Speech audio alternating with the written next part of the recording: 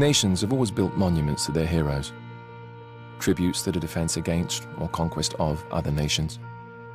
But the monument here doesn't favor one nation over another. It is the first of its kind to commemorate the enduring survival of a species, our species. More importantly, it commemorates the man who gave the world faith, who gave humanity a future, who made mankind believe again. Master Chief Petty Officer John 117.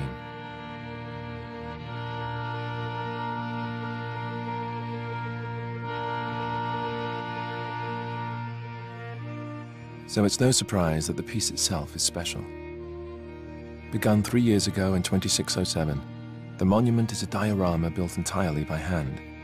It is a three-dimensional snapshot of the battlefield and the soldiers who took to it that day. The scene has been reproduced with painstaking attention to detail and authenticity. Only the men and women who were there know it better. Today, we go behind the scenes to see its creation. To ensure historical accuracy, the boot camp induction scans of every Marine involved in the battle were obtained from the United Nations Space Command records. In this way, the artists were able to place the right face to the right soldier. After each face is completed, it is matched to a body which has been rendered complete with uniform and body armor, then carved by hand. It was the artist's vision for this tribute to humanity that each piece be shaped by the hand of man, without the aid of robotic model-making systems.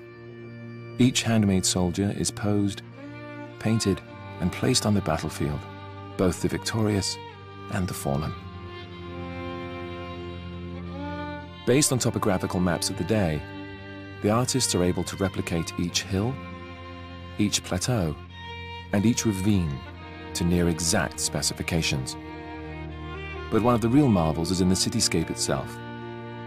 After fighting had ceased, meta-archaeologists unearthed the city's building archives. In them were found perfectly preserved architectural blueprints of every structure in the city. But the challenge was not to merely rebuild the structures, it was to tear them down as well. Artists worked from the city plans to recreate the destruction caused by the fierce fighting, from each bullet hole to each piece of exposed rebar. Finally, our enemies were also rendered with extraordinary detail. Covenant corpses that had been recovered after the battle provided the models for these fearsome recreations.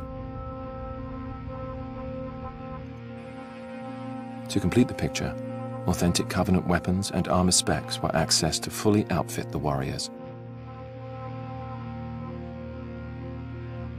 Once the Covenant are placed opposite the Marines, a clear image begins to take shape out of the fog of history. We see how we were outnumbered, outgunned, outmatched, and seeing that, we realize the importance of the monument. On that day, half a century ago, our species was pushed to the crumbling edge of extinction, and as we teetered on that precipice, staring down into the abyss, a hand reached out, pulled us back from the brink, and gave us hope. The hand of a hero.